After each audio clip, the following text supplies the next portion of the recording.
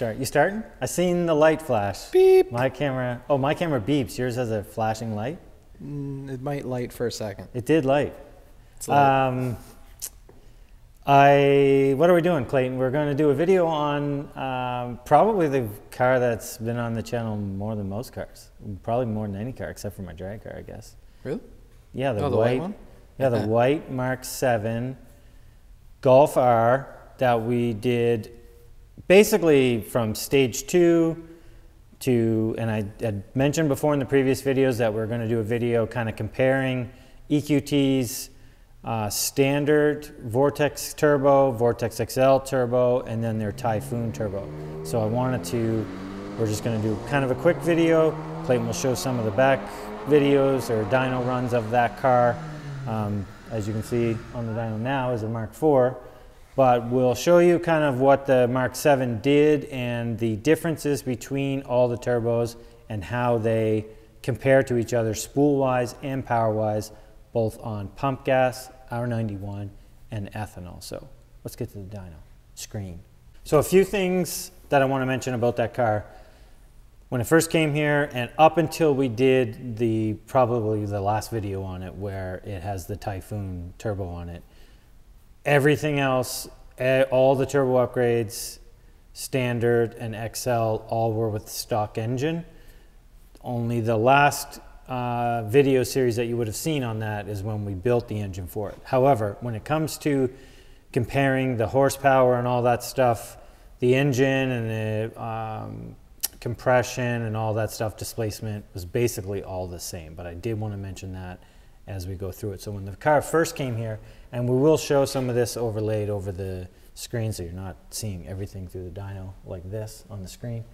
The first time when it came here, it did 328. That was with a sort of custom tune. I don't know the brand of it.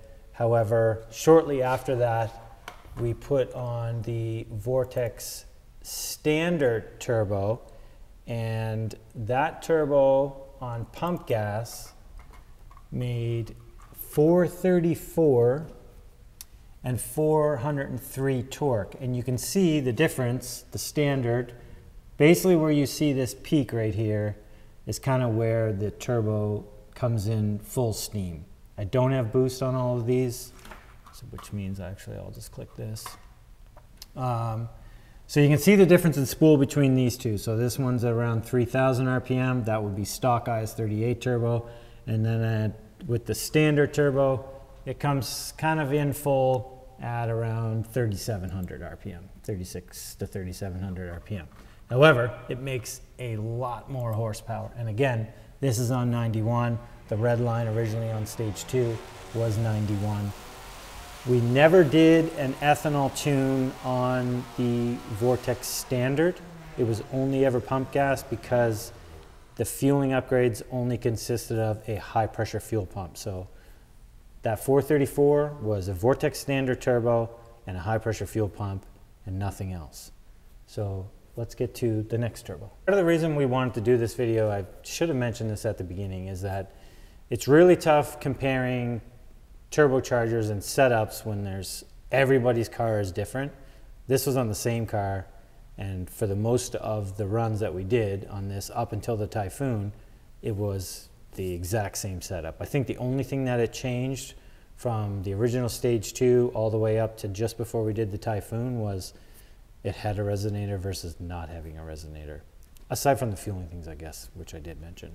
So we switched to the Vortex XL, and on 91 it did 445, 389 torque.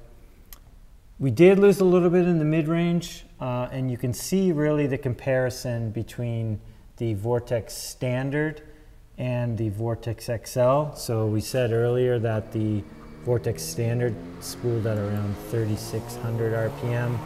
The Vortex XL is, my computer's a little bit slow here, looks like about 400 to 500 RPM in the difference. I'll remove that stage 2 out of there when we continue on.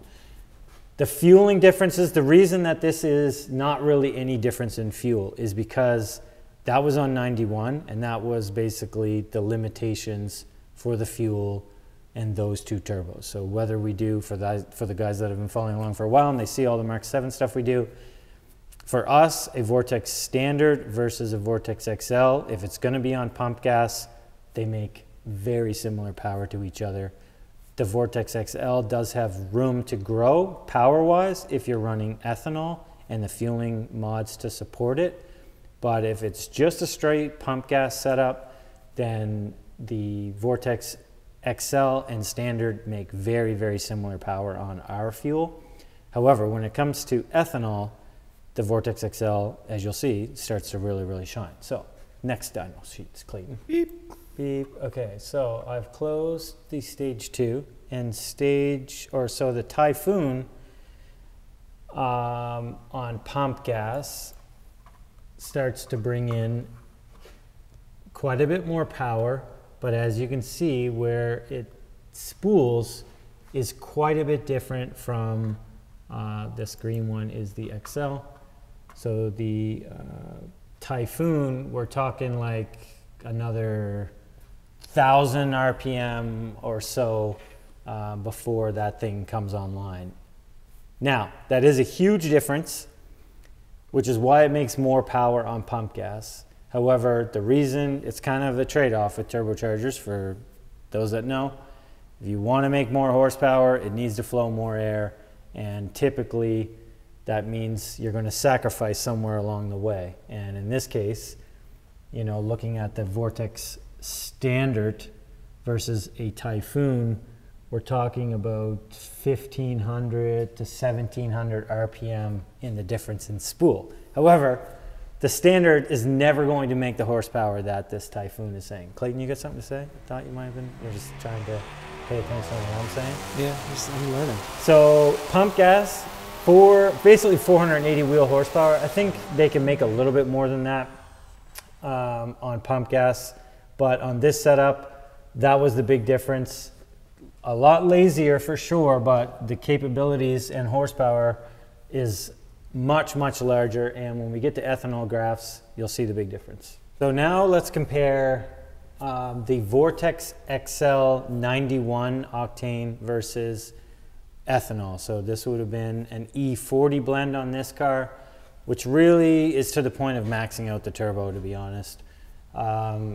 So the blue run was 91, did 445, and on run 11 in the red, that's with E40 in the tank, and it made 522 and 428 torque. And you can see, obviously the turbo spool is basically the same, as it's the same turbo setup, but the power increase is substantial all the way out. Even the torque is a big, big difference. Oh, I like where this pony power is going, man. What's this one? It's heading up there. The pony power, man. Yeah, it is. It's going and up then there. the next one that we're going to add to this. So I've removed the pump gas. So this would be ethanol, Vortex XL, and then this is Whoa. Typhoon on ethanol. That was on straight E85. So the big differences here, obviously, as we talked about, the spool is one thing. The horsepower is another. We're up another 125 wheel horsepower with that turbo. We did that engine, as you can see, it is revving out a little bit further from stock. The engine itself has the capabilities to rev out a little bit further than that, but the turbo does start to kind of plateau a little bit up there. So horsepower wise, it might have made a little bit more on that setup, but not too much.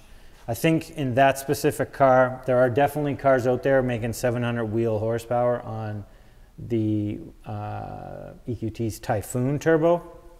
However, the car, as you guys would have seen for following along, it's basically a street car. It has exhaust. There's certain things that would have been limiting that from making any more horsepower than it did.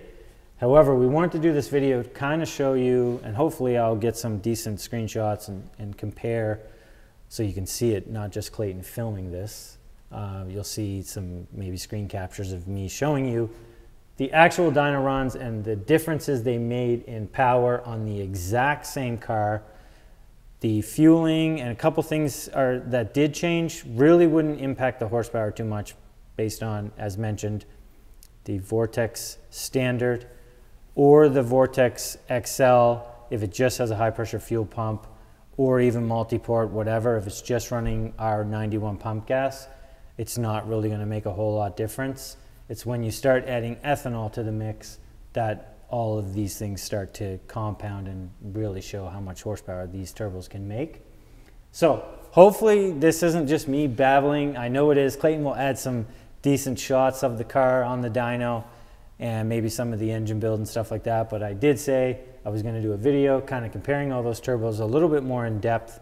If you guys have any questions or comments about that car or any of the other cars on our channel, be sure to ask below. This one here, Clayton, we're pretty much wrapped up the horsepower on it, and that video's to come, along with, as I mentioned, some 2.5 stuff, lots of cool stuff in the works. But Clayton, you got anything to add? No. He's just zoned out behind the camera. Zoned. You wouldn't even know Tired. Clayton's behind there, but thanks for everybody supporting the channel.